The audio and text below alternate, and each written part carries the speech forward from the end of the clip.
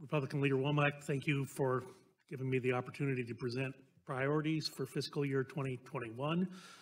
I want today to discuss healthcare, technological advancements and deployment, and energy solutions. Of course, I sit on the Committee on Energy and Commerce, and these are the priorities on the Republican side of the dais, at least in the Committee on Energy and Commerce. First off, we know Americans care about how much they're spending on prescription drugs. They worry about their ability to afford the medications that they need. Some patients ration their insulin while others choose between medications and food. There is a bipartisan consensus that Congress can act to bring down prescription drug costs. We considered Medicare Part D reform, including capping seniors' out-of-pocket costs. The Energy and Commerce and Ways and Means put out bipartisan requests for information and received more than 80 responses. Unfortunately, these conversations were sidelined while attention was wrapped up in the Speaker's bill, H.R. 3, last October. So I urge other members to consider the provisions included in H.R. 19, the Lower Cost More Cures Act of 2019. This bill includes bipartisan solutions to lower drug costs and protects access to new treatments and new cures.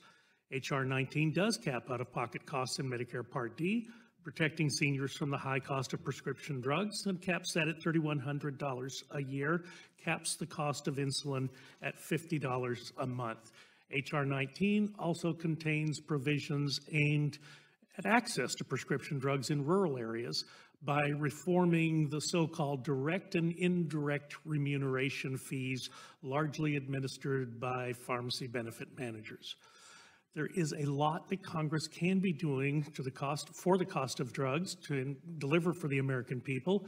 H.R. 19 is an example of bipartisan policies that could become law and directly impact drug costs that patients incur.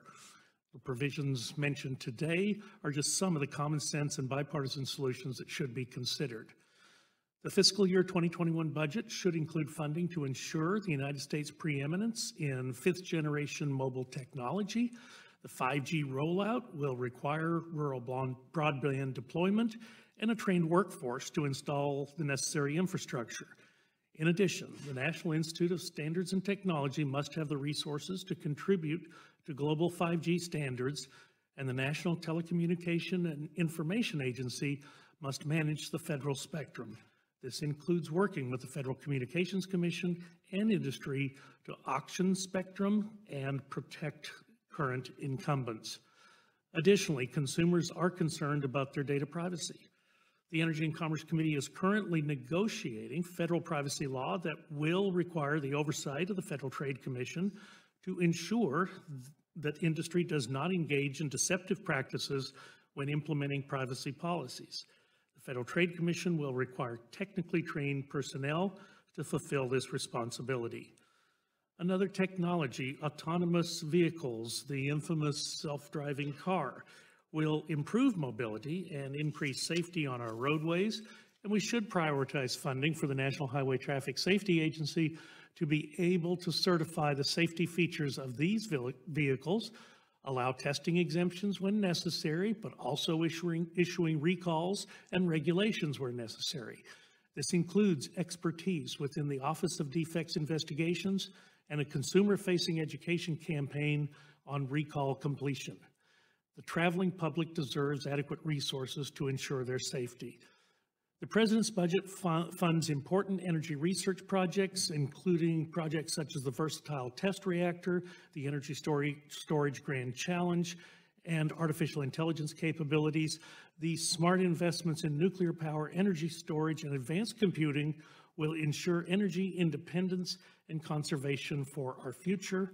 Congress must consider resources for energy efficiency, including programs like the Energy Star. This has saved Americans billions of dollars and certainly should be preserved to ensure consumers make informed energy decisions. And let me just say, I agree with Ranking Member Womack about the absence of a budget. It is difficult to negotiate and navigate these issues without that. And in fact, yesterday in our hearing that we finally had on COVID-19, there was a lot of criticism about the president's budget, but it is difficult to criticize the president's budget when we will not propose our own budget in the People's House and have not for the last several Congresses. I appreciate the attention, and I'll yield back my time.